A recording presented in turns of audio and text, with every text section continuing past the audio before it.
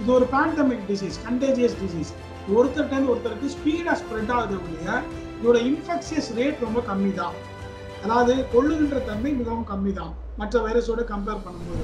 அதனால தான் அது வந்து நம்மளுடைய எதிர்ப்பு சக்தியை வந்து அதிகப்படுத்துது. அப்படிங்கிறதுனால எதிர்ப்பு சக்திக்கு ஒரு மிகப்பெரிய பாலமாக இந்த கபசுர குடிநீர் இருக்கு. ஆனால் இது எந்த அளவுக்கு அந்த வைரஸை கில்லுங்கிறதுக்கான எந்த எவிடன்ஸும் எனக்கு தெரிஞ்சு நான் அதை படிக்கல. குடிப்பழக்கம் கண்டிப்பாக வந்து ஒரு நல்ல விஷயம் அல்ல. இந்த நேரத்தில், அதுவும் இந்த கொரோனா வைரஸ் நேரத்தில் சுத்தமாக குடிக்காமல் இருக்கிறது நல்லது.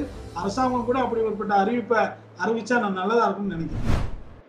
சார், கொரோனா வைரஸோடு வாழ பழகிக்கொள்ள வேண்டும், இந்த ஸ்டேட்மெண்ட் வந்து இப்போ சமீப காலமாக தொடர்ச்சியா மத்திய அரசு தரப்பிலிருந்தும் சரி, உலக சுகாதார அமைப்பு, தொடர்ச்சியா எல்லா அரசு அதிகாரிகள் தரப்பிலும் ரிப்பீட்டடா சொல்லப்பட்டு வருது. நம்ம எப்படி வாழ பழகிறதுனா அதை எப்படி புரிஞ்சுக்கணும்? அதாவது ஒன்றும் இல்லை, நம்ம வந்து அவங்க என்ன சொல்ல வர்றாங்க அப்படின்னா, ஏற்கனவே எல்லா வைரஸோடையும் நம்ம வாழ்ந்துக்கிட்டு தான் இருக்கோம். குறிப்பாக வந்து கொரோனாவை மட்டும் வாழல, நம்ம இன்ஃப்ளூயன்ஸா வைரஸோட இருக்கோம். அதாவது H1N1 N2லாம் சொல்கிறாங்க இல்லையா, அது மாதிரி டெங்கு வைரஸோட, ஹெப்படைட்டிஸ் வைரஸோட, HIV வைரஸோட ஏற்கனவே நம்ம வாழ்ந்துட்டு தான் இருக்கோம். அப்படிங்கிறதுனால இதுக்கும் வந்து ஒரு எதிர்ப்பு தன்மை வந்துருச்சு. அதாவது இம்யூன் ரெஸ்பான்ஸ் வந்து இப்போ நல்லா இருக்குது. அப்படிங்கிறதுனால ரொம்ப நாளைக்கு இதோட நம்ம போராடிட்டே இருக்க முடியாது. குறிப்பாக இந்த COVID-19 பொறுத்தளவுக்கு வந்து இது ஒரு பேண்டமிக் டிசீஸ், கண்டேஜியஸ் டிசீஸ். ஒருத்தர்கிட்ட ஒருத்தருக்கு ஸ்பீடாக ஸ்ப்ரெட் ஆகுது இல்லையா, இதோட இன்ஃபெக்ஷியஸ் ரேட் ரொம்ப கம்மி தான். அதாவது கொள்ளுகின்ற தன்மை மிகவும் கம்மி தான் மற்ற வைரஸோட கம்பேர் பண்ணும்போது. ஆனால் பரவுகின்ற வீரியம் ஜாஸ்தி. இதை தான் மக்கள் சரியாக புரிந்து கொள்ளணும். அதனால இதை நம்ம எதிர்கொண்டு போராடணும்னா இதோட நம்ம வாழ பழகிக்கணும். அப்படின்னு அவங்க சொல்கிற மீனிங் என்னன்னா, நம்ம இம்யூன் ரெஸ்பான்ஸ் ஜாஸ்தி ஆகும்போது ஆட்டோமேட்டிக்காக அது வந்து கொல்லப்படும், இந்த வைரஸ் கொல்லப்படும் ஒவ்வொரு மனிதர் உடம்பிலும். அப்படிங்கிறது தான் இதனுடைய அர்த்தம் நான் நினைக்கிறேன். அடுத்ததாக இப்போ லாக்டவுன் வந்து தொடர்ச்சியா இன்க்ரீஸ் பண்ணிக்கிட்டே போறாங்க சார். ஒவ்வொரு முறையும் முதல் கட்டம், இரண்டாம் கட்டம், இப்போ 4ஆம் கட்ட லாக்டவுன்ல இந்தியா இருக்கு. இதுல சில தளர்வுகளும் வழங்கப்பட்டிருக்கு. லாக்டவுன் மட்டுமே இந்த வைரஸில் இருந்தும் அல்லது வைரஸ் பரவலை கட்டுப்படுத்துவதற்கும் போதுமானதாக இருக்குமா? கண்டிப்பா. அதாவது இந்த வைரஸை பொறுத்தளவுக்கு வந்து நான் முதலே சொன்னேன் இல்லையா, அது பேண்டமிக், வந்து இது கண்டேஜியஸ் டிசீஸ், ஈஸியாக ஸ்ப்ரெட் ஆகக்கூடியது ஒருத்தர்கிட்ட இன்னொருத்தருக்கு. அதுக்கான ரூட்டெல்லாம் நம்ம ஏற்கனவே நிறைய பேசியாச்சு. அதாவது நம்ம எச்சில் துளிகள் மூலமா, இது காற்றின் மூலமா பரவாது. நம்ம எந்த சர்ஃபேஸை தொட்டோம்னா அந்த இடங்கள்லேருந்து நமக்கு பரவிடும். நம்ம ரெஸ்பிரேட்டரியை தான் இது வந்து பயங்கரமாக பாதிக்குதுன்னா நம்ம சொல்லிட்டோம் இல்லையா. அதனால ஒரு மனிதருக்கும் இன்னொரு மனிதருக்கும் ஒரு இடைவெளி இருந்தால் தான் இது பரவுதல் தன்மை வந்து கம்மியாகும். இப்போ லாக்டவுன் வந்து இப்போ தைவான் போன்ற கண்ட்ரிஸ் வந்து எப்படி வந்து இதை அவாய்ட் பண்ணாங்க அப்படின்னா, அவங்க சோசியல் டிஸ்டன்ஸுக்கு பிகினிங்லேருந்தே ஃபாலோ பண்ணிட்டாங்க. டிரான்ஸ்போர்ட் சிஸ்டத்தைலாம் வந்து அவங்க கம்மி பண்ணிட்டாங்க. அதனுடைய விளைவு தான் வந்து இது என்னாச்சுன்னா, அதனுடைய இன்ஃபெக்ஷன்ஸ் ரேட் வந்து ரொம்ப கம்மியாக இருந்தது. அதே தான் நம்ம என்ன சொல்கிறோன்னா, இப்போ 4வது கட்டத்தில் பார்த்தீங்கன்னா ஒவ்வொரு கட்டத்துலையும் ஒவ்வொன்றும் தளர்த்திக்கிட்டே வர்றோம் இல்லையா. இப்போ வந்து மேக்சிமம் ஆஃப் ட்ராவல்ஸ்லாம் மக்கள் வந்து அலுவலகங்களுக்கு 50% போகலாம், அல்லது பிரயாணம் பண்ணுறவங்க வந்து ஒரு அந்த 2 மீட்டர்ஸ் இடைவெளியில் பிரயாணம் பண்ணலாம் அப்படிங்கிறதெல்லாம் நம்ம சொல்கிறோம் இல்லையா. அதனால தளர்வுகளை பொறுத்து தான் இந்த லாக்டவுன் வந்துட்டு இருக்கே ஒழிய, இதன் மூலமாக நிறைய வந்து மாற்றங்கள் வந்திருக்கு. இன்னொரு 2 மாதங்கள் 3 மாதங்களுக்குள்ளாக மிகப்பெரிய தளர்வுகள் உருவாகும், மக்கள் சராசரி நிலைக்கு மாறுவாங்கன்னு நான் நம்புறேன். இன்னொன்னு, இந்த ஹர்ட் இம்யூனிட்டி அப்படிங்கிற விஷயத்தையும் இப்ப சமீப காலமா வல்லுநர்கள், மருத்துவர்கள் சொல்றதையும் நம்ம கேட்க முடியுது. ஹர்ட் இம்யூனிட்டி அப்படிங்கிறது என்ன? அது இந்தியாவில் எந்த அளவுக்கு ஒர்க் அவுட் ஆகும்? இல்லை, இந்தியர்களுக்கு வந்து பொதுவாகவே ஹேர்ட் இம்யூனிட்டி ஜாஸ்தி. முதல்ல ஹேர்ட் இம்யூனிட்டின்னா என்ன அப்படின்னா, ஒரு கண்டேஜியஸோ அல்லது பேண்டமிக் டிசீஸோ, அதாவது எனி டிசீசஸ் ஸ்ப்ரெட் ஆகும்போது நம்முடைய உடம்பில் உள்ள இன்னேட் இம்யூனிட்டின்னு சொல்லுவாங்க, அதாவது நேச்சுரல் இம்யூனிட்டியே வந்து அதை எதிர்த்து போராடி அந்த வைரஸை உள்ள அனுமதிக்காம, அதாவது பர்டிகுலராக அந்த COVID-19 வந்து ஒரு கிரவுன் லைக் ஸ்ட்ரக்சரில் உள்ள ஒரு வைரஸ்.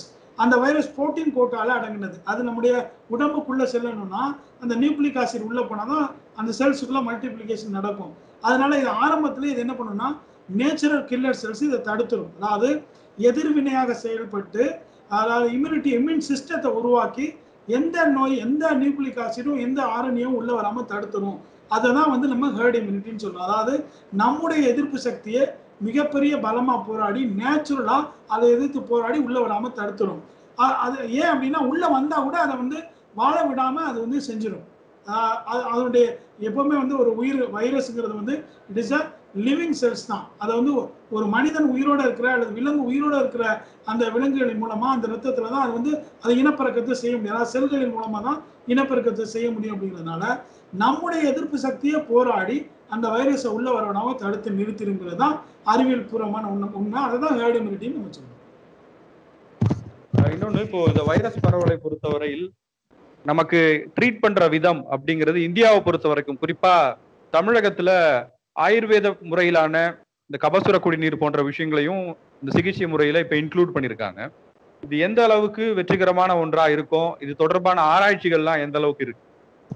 அதாவது 2018 கபசுர குடிநீர் பத்தியான ஒரு Journal article, medical research Journal ஆர்டிகிள்லாம் வெளியில வந்திருக்குது. அதெல்லாம் வந்து பெரிய அளவில் தெரியப்படுத்தப்படலை. அது வந்து ஆயுஷ்ல வந்து அதை பற்றியான விவரங்கள்லாம் கொடுக்கப்பட்டிருந்தது. நான் ரீசெண்டாக அந்த அந்த ஜேர்னலை படிக்கும்போது அதில் வந்து அதனுடைய அதனுடைய அதாவது ஸ்டடிலாம் பண்ணியிருக்கிறாங்க, மக்களை வச்சே ஸ்டடிலாம் பண்ணியிருக்கிறாங்க. கபசுர குடிநீரை பொறுத்தளவுக்கு அது என்னன்னா, அது இம்யூன் பவரை ரொம்ப ஜாஸ்தி பண்ணுது. பொதுவாகவே வந்து இந்த ஆயுர்வேதிக் ப்ராடக்ட் நம்ம சாப்பிட்ற உணவகங்களில் கூட, உணவுப் பொருட்களில் கூட ஆயுர்வேதம் இருக்குது. அதனால தான் அது வந்து நம்முடைய எதிர்ப்பு சக்தியை வந்து அதிகப்படுத்துது. அப்படிங்கிறதுனால எதிர்ப்பு சக்திக்கு ஒரு மிகப்பெரிய பாலமா இந்த கபசுர குடிநீர் இருக்கு. ஆனா இது எந்த அளவுக்கு அந்த வைரஸை கில்லுங்கிறதுக்கான எந்த எவிடன்ஸும் எனக்கு தெரிஞ்சு நான் அதை படிக்கல. இன்னொன்னு, இப்போ இந்த கொரோனா வைரஸ் வந்த பிறகு பொதுவா ஒரு பரவலா ஒரு பேச்சு இருக்கு, மக்கள்கிட்டயும் ஒரு சந்தேகம் இருக்கு. இப்ப இருக்கக்கூடிய இந்த கிளைமேட்டிக் சேஞ்ச் காரணமா இனிமே தொடர்ச்சியா இந்த மாதிரி பயாலாஜிக்கலான நிறைய தாக்குதல்களை மக்கள் எதிர்கொள்ள வேண்டியிருக்கும், தொடர்ச்சியா இந்த மாதிரி புது புது வைரஸ்கள் வருவதற்கான வாய்ப்பு இருக்கு அப்படின்றதான் பேசுறாங்க. உண்மையிலேயே கிளைமேட் சேஞ்சுக்கும் இது மாதிரியான புதுவிதமான வைரஸ்கள் வருவதற்கும் சம்பந்தம் இருக்கா? கண்டிப்பா. அதனாலதான் குளோபல் வார்மிங்கை பத்தி எல்லாருமே சொன்னோம். குளோபல் வார்மிங் வந்து புவி வந்து வெப்பமாகுதல் மட்டும் கிடையாது. புவி வெப்பமாகும் போது அந்த ஹிமாலயாஸ்ல அல்லது வந்து ஃப்ரோசன் கண்டிஷன்ல இருக்கக்கூடிய நிறைய வைரஸஸ் வந்து புதிதாக வரக்கூடிய வாய்ப்புகள் இருக்குது. இதெல்லாம் தௌசண்ட்ஸ் இயர்ஸ்க்கு முன்னாடி உள்ள வைரஸஸ். ஒருவேளை இது வந்து உலகத்துக்கு வருமானா ஒரு மிகப்பெரிய பாதிப்பை இந்த உலகம் சந்திக்கும். அப்படிங்கிறதா நம்ம அறிவியல் பூர்வமான உண்மை. அதுக்கு இந்த கோவிட்-19 நம்ம எடுத்துக்கலாம். இன்னைக்கு வரைக்குமே வந்து வைரஸ்ங்கிறது ஒரு லாக் அண்ட் கீ மெத்தட் உள்ளது. இந்த வைரஸ் வந்து அதோடைய பரிமாணம் என்ன, அது எதன் மூலமாக தோன்றுச்சுங்கிறது கேள்விக்குறியா இருக்கிறதுனால தான் வேக்சினேஷன் கண்டுபிடிக்கிறதுக்கு கூட மிகப்பெரிய ப்ராப்ளமா இருக்கு. இந்த வைரஸ்க்கே இந்த நிலைமை அப்படின்னா இதே இதை ரிசர்ச் பண்ணிட்டு இருந்தாங்க, இது வெளியில வந்துருச்சு, இதை பாதிக்கப்பட்டிருக்கோம், அதுக்கு மருந்து கண்டுபிடிக்கிறது கஷ்டமா இருக்கு. ஒண்ணுமே தெரியாத ஒரு வைரஸ் புதிதாக வந்துச்சு அப்படின்னா மிகப்பெரிய ஆபத்துக்களை, விளைவுகளை இந்த உலகம் சந்திக்குங்கிறது தான் உண்மை. ஸ்மோக்கிங் பழக்கம் இருக்கிறவங்களுக்கு இந்த கொரோனா வைரஸ் பெரிய பாதிப்பை ஏற்படுத்தும், ஏன்னா அது ரெஸ்பிரேட்டரி சம்பந்தப்பட்ட ஒரு வைரஸ், ஒரு பிரச்சனை அப்படிங்கிறது நிறைய பேர் சொல்லி கேள்விப்படுறோம். இப்போ சமீபத்துல தமிழ்நாட்டுல டாஸ்மாக் கடைகள் திறக்கப்பட்டிருக்கு. சில பேருக்கு ஒரு மித்து என்ன இருக்கு அப்படின்னா, ஆல்கஹால் யூஸ் பண்ணி தான் நம்ம சானிடைசர் எல்லாம் கொடுக்குறாங்க, அப்ப கையில இருக்கக்கூடிய அந்த வைரஸே செத்து போகும்போது அதை கன்சியூம் பண்றவங்களுக்கு வைரஸுடைய தாக்குதல் இருக்காது அல்லது குறைவா இருக்கும் அப்படிங்கிற ஒரு மித்து இருக்கு பொதுமக்கள் கிட்ட. இது மித்து தானா, இல்ல இதுல ஏதாவது உண்மை இருக்கா?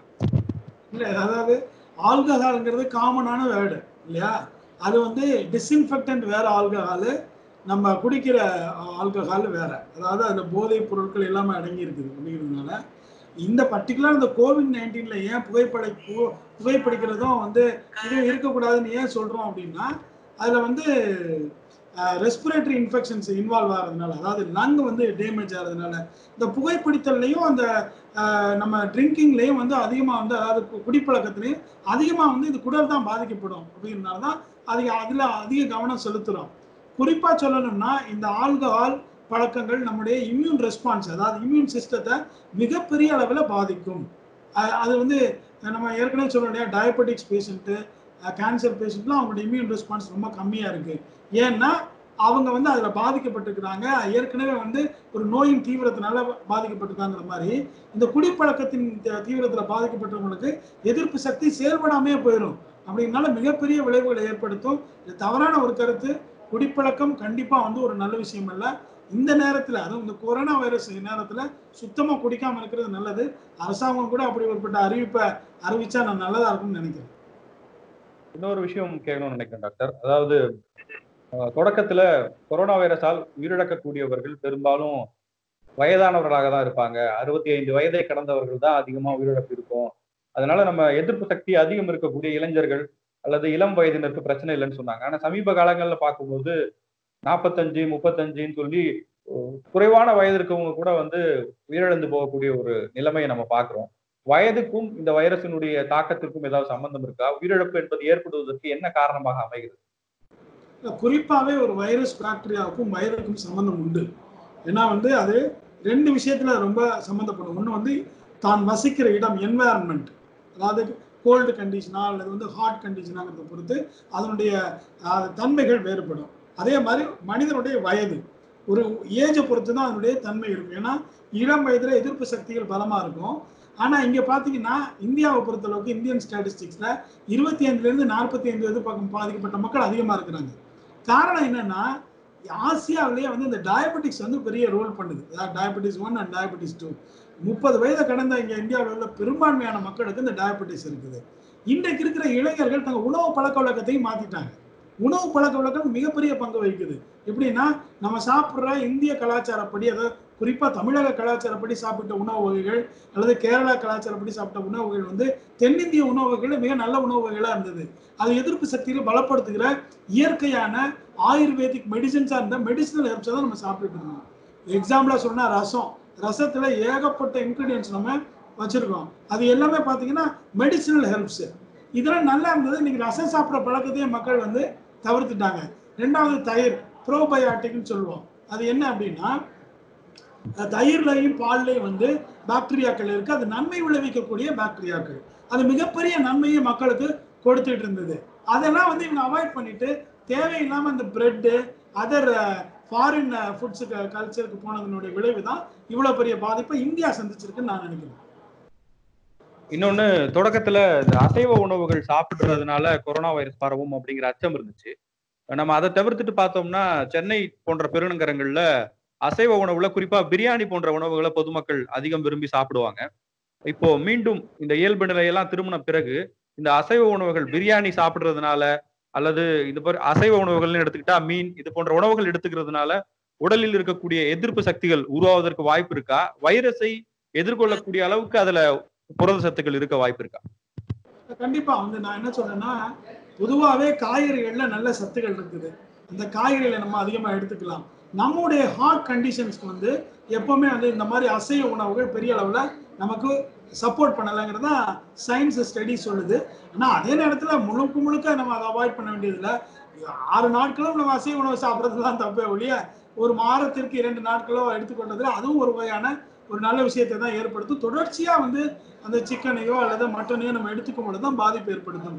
குறிப்பா வந்து ஃபிஷ் வந்து ரொம்ப நல்ல விஷயம். அது விட்டமின் நிறைய இருக்கிறதுனால கண்களுக்கு ரொம்ப நல்லது. எதிர்ப்பு சக்திகளை பலப்படுத்தும் அப்படிங்கிறதுனால ஃபிஷ் நல்லா எடுத்துக்கலாம். எந்த உணவுமே தொடர்ச்சியா எடுத்துக்கும் பொழுது பாதிப்பை ஏற்படுத்தும். காய்கறிகளை நல்ல முறையில எடுத்துக்கிற போது நல்ல ஒரு பாதுகாப்பு மக்களுக்கு ஏற்படும். ஏன்னா இது எதிர்ப்பு சக்தியை பலப்படுத்துங்கிற நோக்கத்துல சொல்றேன். நன்றி டாக்டர். உங்களோட டைம் ஸ்பெண்ட் பண்ணி எங்களோட பேசினதுக்கு மிக்க நன்றி. ரொம்ப நன்றி.